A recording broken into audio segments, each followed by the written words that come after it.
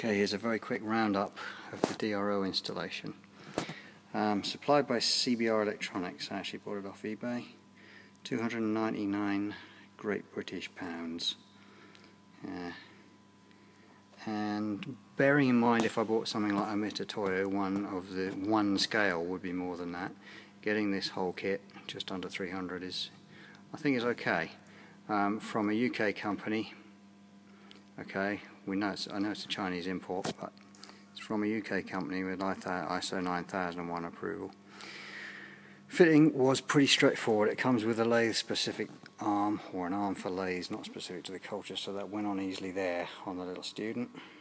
2 bolts, nuts behind. I just pop that cover off. And they've got some little jacking screws in the corners so that you can mount them on an uneven surface if necessary. Okay, that was a doddle. The wiring is pretty straightforward. You have to get a good ground, less than ½ an ohm between the head unit and any of the reed heads. So there's a ground wire going down to the lathe structure that should do that job. Okay, and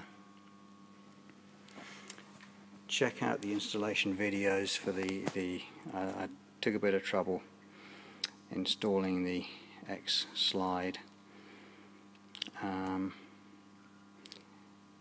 It was worth it. It's working nice and accurately. Okay, if you're a machinist and you're handy with the DTI, you're going to have no problem doing the installation. The kit is not lathe specific, so you're going to probably have to invent a few bits yourself, but you know, most people like doing that. A lot of people throw away the kits and the bits in the kit and make their own bits because they can, you know, make them absolutely specific custom parts. But anyway, it took me a day and a half ish to fit it. I could do it quicker if I was doing it again. So that's that. Right, installing the scale on the back of the lathe was fairly straightforward there. I haven't mounted the cover yet. With the bits that were in the kit, the only thing is you'll find if you're doing it on a Colchester, nothing on the back of the bed here is machined or flat, it's all over the place. So you'll have to use angled shims and packings. You'll have to spend a long time making them up if you want to get a good result. To attach, falling over, to attach that rear scale, that's the Z-axis scale. Apart from that, not too bad. It just took time, it wasn't anything difficult. It just took time to make packings to go behind it so that it was level, you know, in all sort of directions. So it's mounted vertically, it's parallel with the ways, using a DTI like I did when I installed the one on the cross slide. Yeah, check out that video. Principle is exactly the same.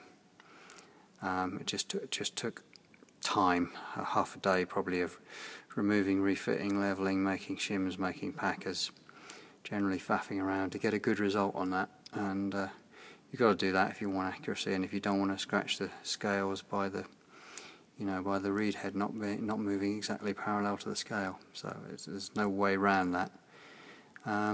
Anyone who's a machinist and is handy with a dial indicator isn't going to have too much problem with that. And there's lots of good videos on YouTube, including one by Double Boost where he fits one to a Harrison lathe. Check that out, and mine of course, they'll get you in the ballpark. Again, that's kind of hard to see there, but there were enough bits of slidey slotted angle plate in the kit to mount the reed head to the back of the saddle here at the top, and then all these bits bolted together, and the reed head is actually under the scale there. You can just see it.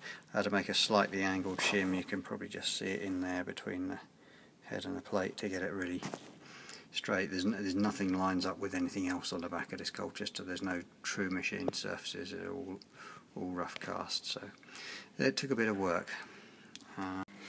Okay, what we all want to know, I think, is the accuracy.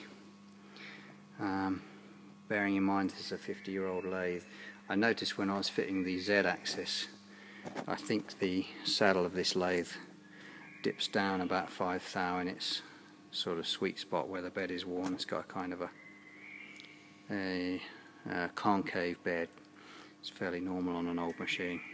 5,000, not too bad actually. Whether it affects the accuracy of the scales, I don't think so, not much, not that little deviation. Anyway, the first bit of good news is I've just faced off a bit of bar, I'll call it there, and I've got a flat tool holder, and I can run through the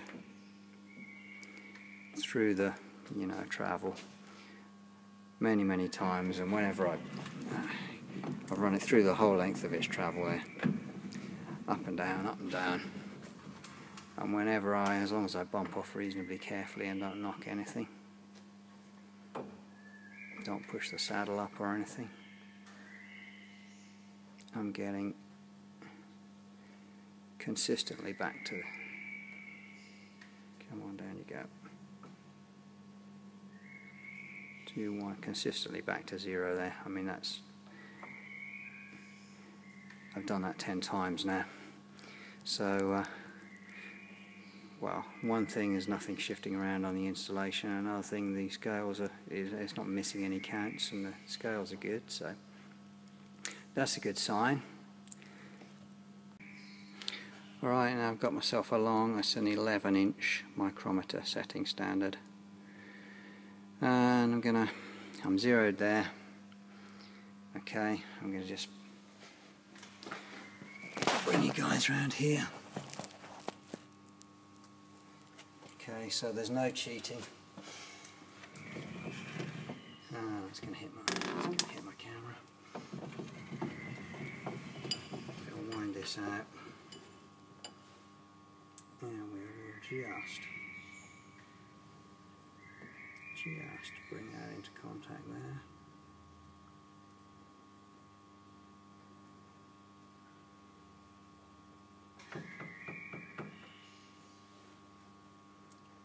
See,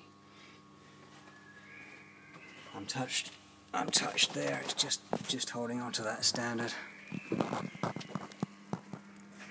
10999.6 4/10, and I suspect I've got a little bit of a tight grip on that. I suspect it's within a couple of tenths again, over 11 inches, which I'm quite impressed with.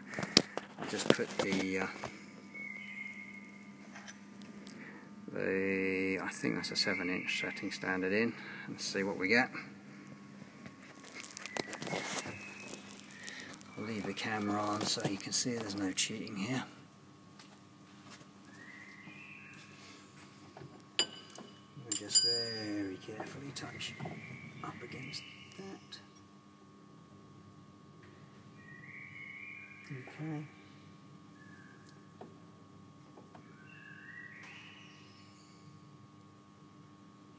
Way, look at that one.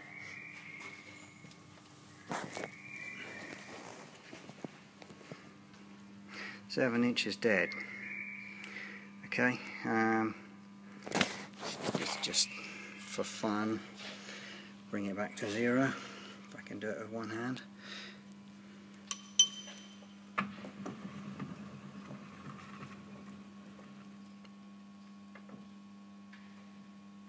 Oh, -2, let's touch again, I may have hit it a bit hard there. 0. Okay, I think if I bump it, the lathe saddle just lifts a fraction, gives me a couple of tenths error. Also, I noticed when you're working with, one thing you get used to when you're working with a bit of tool pressure on, you need to make sure the backlash is eliminated from the compound slide, otherwise this can be pushed back. Yeah, overall really impressed with the accuracy. I found it's good on diameter as well. It's certainly better than this 50-year-old lathe. No problem working within a couple of tenths, on radius. Nobody's going to complain about that, I don't think.